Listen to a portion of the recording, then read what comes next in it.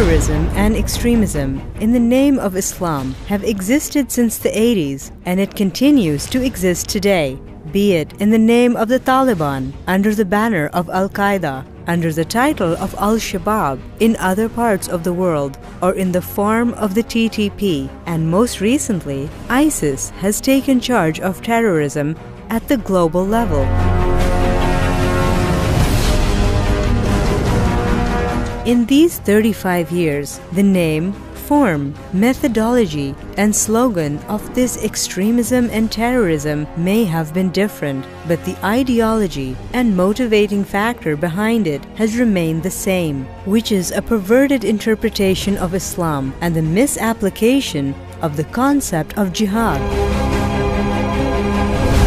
While on one hand, the terrorists and Kharijites were changing their appearances and targets over the last 35 years, on the other hand, a voice was continually heard saying, Islam is a religion of peace. The message of Islam is love. Terrorism and extremism has no link whatsoever with Islam. This was the voice of Dr. Tahir-ul-Qadri.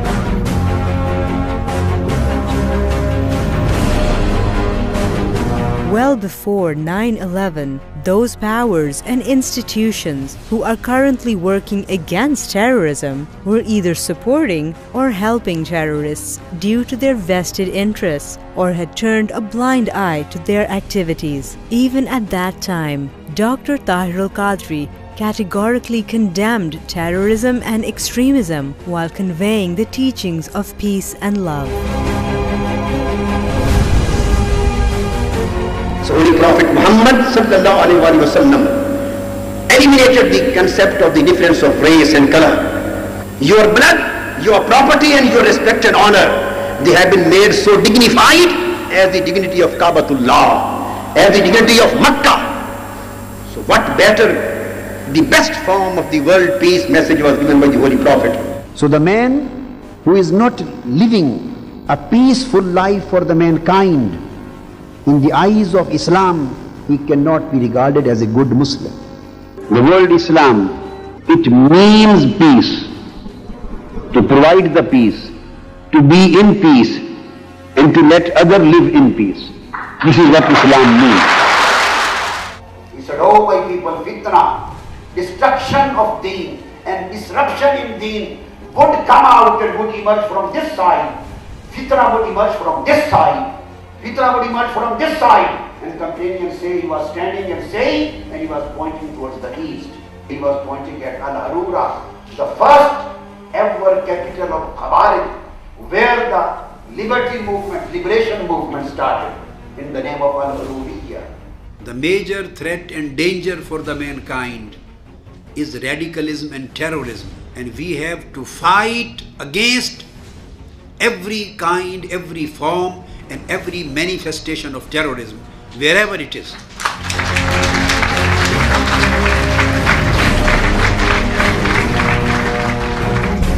Dr. Tahir-ul-Qadri's academic and ideological efforts in promoting peace and countering terrorism were not limited to any specific area or country, but his voice was heard in all continents of the globe.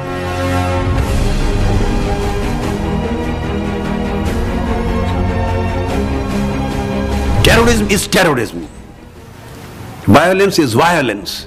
It has no place in Islamic teachings, and no justification can be provided to it on the basis of any kind of excuses or ifs or buts. Islam declares killing of mankind or killing of a human being, whether a Muslim is being killed or a non-Muslim is being killed, a forbidden act.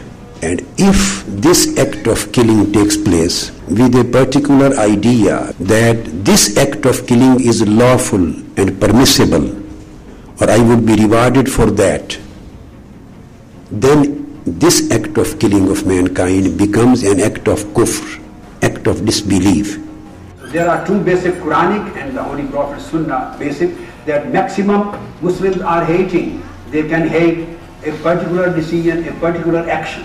So Quran says even there is a lawful hatred, but you, in spite of this lawful hatred, you cannot act unjustly. who saves and secures the life and honor and property and everything of the human being. Holy Prophet said, according to my teachings, he is the member of my ummah. He is Muslim. Nobody has an authority to give the nomenclature or to give the title of Islam or Jihad to his own wishes, to his own personal perceptions. Muslim is the promoter of peace. Muslim is the protector of peace. Muslim is the demonstrator of peace. Any person who works against peace and security, he has no link with the teachings of Prophet Muhammad and teachings of Quran. In Quran, there are 35 verses in total containing the word of jihad or the commandment of jihad or mentioning of jihad in any form. None of them, I mean not a single verse out of 35, include or put the word or commandment of jihad and qital together in the text of a single verse. 60 verses in Quran discuss with the matter of qital. None of those verses contain the word of jihad together with qital. I always used to say, don't follow Usama, follow Muhammad sallallahu alaihi wasallam. And don't follow Al-Qaeda, follow Al-Quran. Follow Khulafa al-Rashidin and companions of Prophet Muhammad. Follow Abu Bakr and follow Umar. Follow Usman and follow Ali. These are our leaders. At the raising of Prophet Muhammad, peace be upon him, when the total dignity of mankind was lost, when there was a system of brutality all over the world, people were cutting the necks of each other. There was racial discrimination, religious discrimination, tribal discrimination. There was no respect for slaves. Islam stood up for the poor people. Islam stood up for the oppressed people. Islam stood up for the orphans, stood up for women, stood up for children, and he gave the respect, he gave the dignity to the whole mankind, irrespective of their religion, irrespective of their culture, irrespective of their race. So this is Islam who came for the unity at the globe. This is Islam who came for promotion of peace at this globe. This is Islam who came for the dignity of mankind on this globe. Dr. Qadri has not only been arranging conferences and seminars around the world and condemning every form of terrorism and extremism, but he has also authored around 30 books on different aspects of countering extremist ideologies and the misdirected jihadi narrative.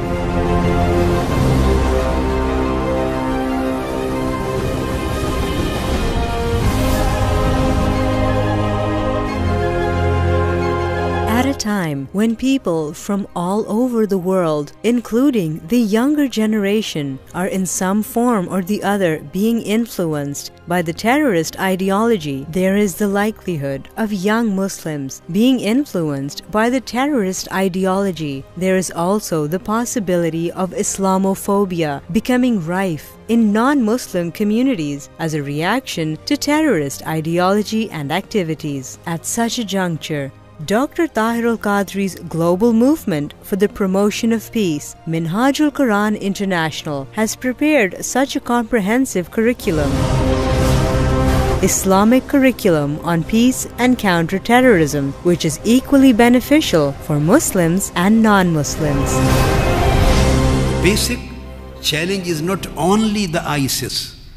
The basic challenge is that extremist mentality which aims at creating hatreds and which aims at cutting the necks of mankind. This is just for the sake of expansion, of power.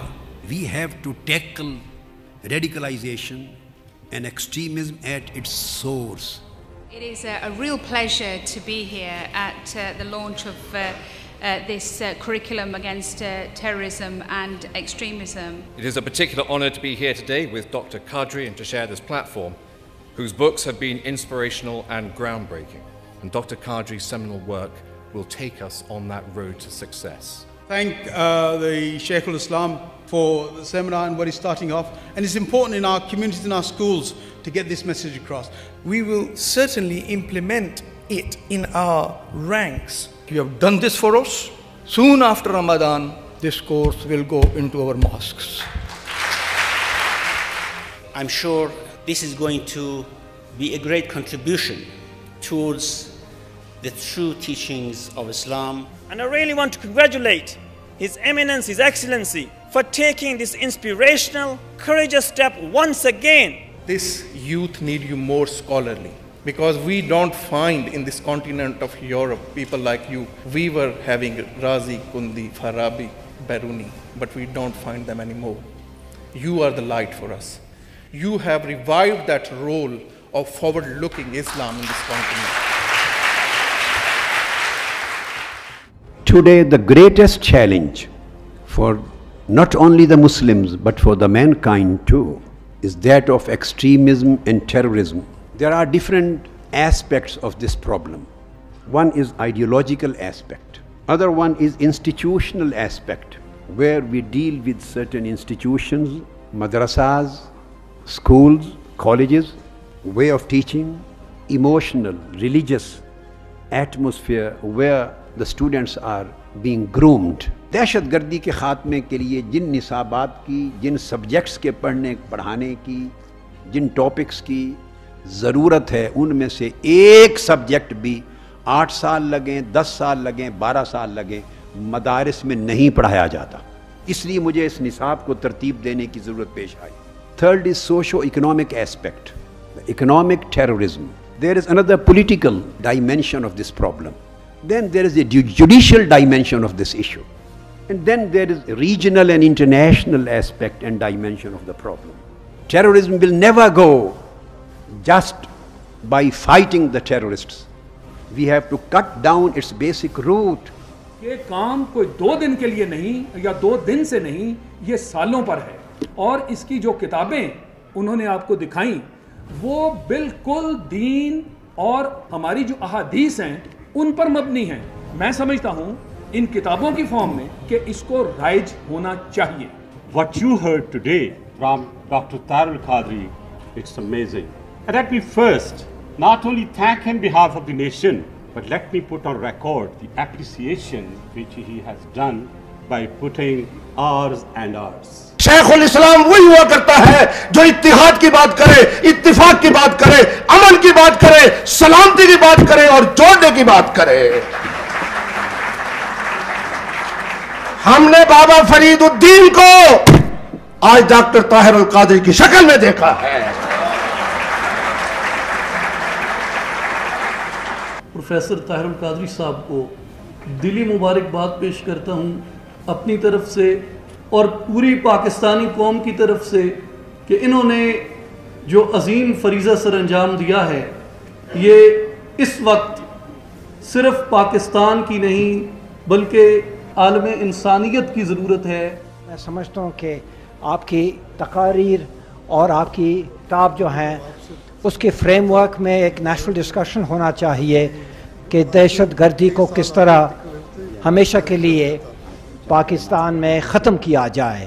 اور میں سمجھتا ہوں کہ آپ نے ملک کی بہت بڑی خدمت کی ہے. I see the Islamic curriculum on peace and counter-terrorism first of all as a gift of hope and encouragement in this present context.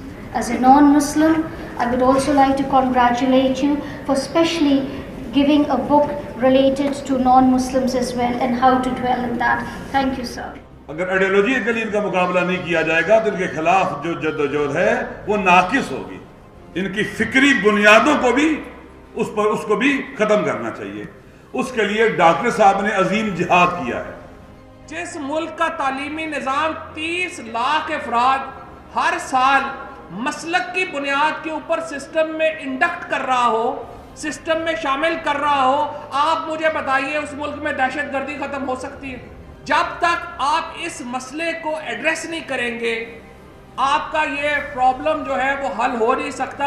اور اس کے لیے عالم اسلام میں اگر کسی شخص نے اس بنیادی بات کو ٹچ کیا ہے، اس بنیادی بات کو چھیڑا ہے، تو وہ ڈاکٹر طاہر القادری صاحب نے چھیڑا ہے، اور ڈاکٹر صاحب اس کے لیے میں آپ کو بہت مبارکباد دیتا ہوں۔ تو الٹیمیٹلی ڈاکٹر صاحب میں آپ کو یہ بتاؤں کہ فتح تو ہمیشہ ہوتی ہے عقل کی۔ قرآن نے بھی کہا ہے کہ کیا عالم اور جاہل برابر ہو سکتے ہیں؟ الٹیمیٹلی تو علم نے جیتنا ہے، لہٰذا جیت تو انشاءاللہ آپ ہی کی ہونی ہے۔ دیکھتے ہیں کہ